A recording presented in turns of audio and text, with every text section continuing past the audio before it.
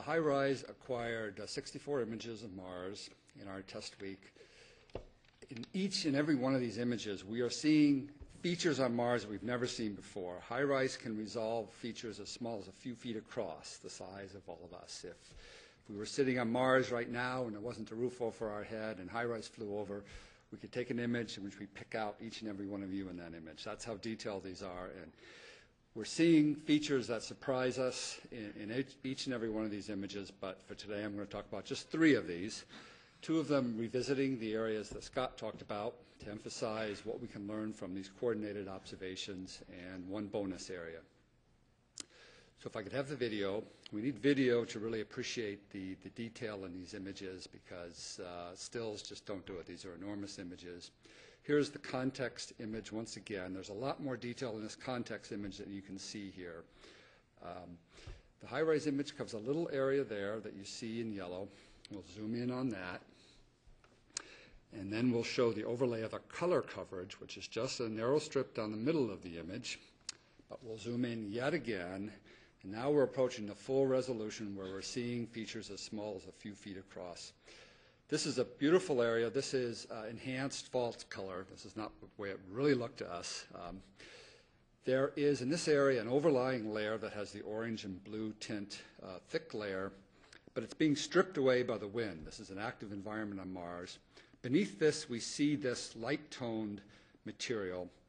It's layered, as we see here, layers that fill the crater. This is the clay-rich material that Scott was talking about that's of such interest because it means the environment here was wet.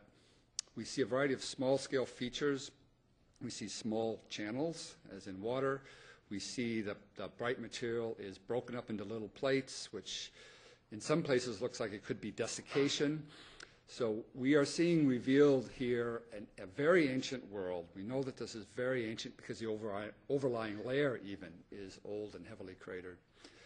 But this was a very different world on Mars. This was a soaking wet world where we formed clays and small-scale morphologies that we don't normally see on Mars. So we will revisit. This is a very small sample. We will revisit this area in the future for sure.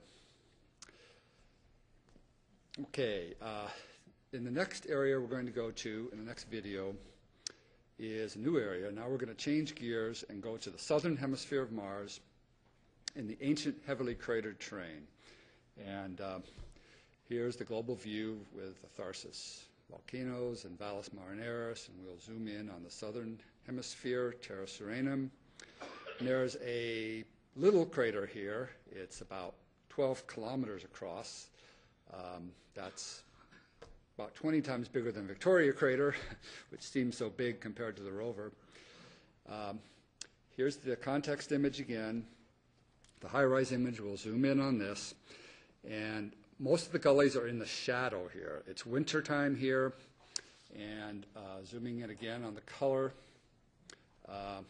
we see bluish areas. That is carbon dioxide frost. It's wintertime here, and in areas that have not yet seen much sun, this frost persists. It quickly burns off as the sun rises.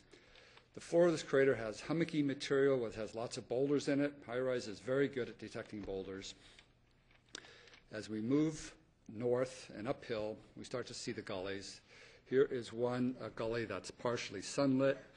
Most of these are in shadow.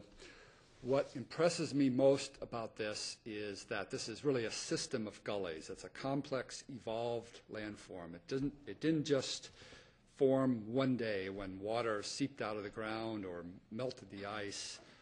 This is something that formed over a period of time with multiple events. We can see this polygonal pattern throughout this slope and in the gullies themselves. This is due to the presence of ground ice.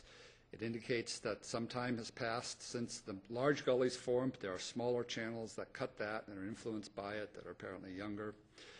We see some details, and in particular on the web, we outline an area that shows a braided section of channel. This is where the channels weave in and out. This is characteristic of streams carrying sediment where the slope changes and it can no longer hold all of its sediment. It drops its load, and then the channel weaves around these deposits of sediment. So that tells us water flowed in this area. And this was geologically recent, so we're confirming previous results in much greater detail. Water does flow on the surface of Mars in the current geologic epoch. Finally, I want to revisit once again Chasma Boreale that Scott talked about. And this is water ice. This is northern summer, the context image here once again. And I'm going to show you just a piece of the HiRISE image now. We'll zoom in here and rotate this so that the bottom of the down is downhill, okay? And the top of this is the top of the ice cap. And we'll take a little tour scrolling down this. Now remember, we're looking straight down from above. Here we see the layered deposits at the top with a lot more detail about the fractures in the ice, the details in the layers, thin layers, and so forth. But then, as we go down, we see this basal layer that Scott talked about. This is very, very different. It's a dark layer, probably mostly sand, with thin layers of ice. They're not horizontal. They pinch out. Something very different happened on Mars. The climate was very different to produce that layer. That's totally different from the overlying layers, and these we see at the bottom here, a repeat of layers that look very similar to the top. So there is a history here of climate change on Mars in the relatively recent past that we're going to have a lot of fun trying to decipher with the multiple instruments on MRO.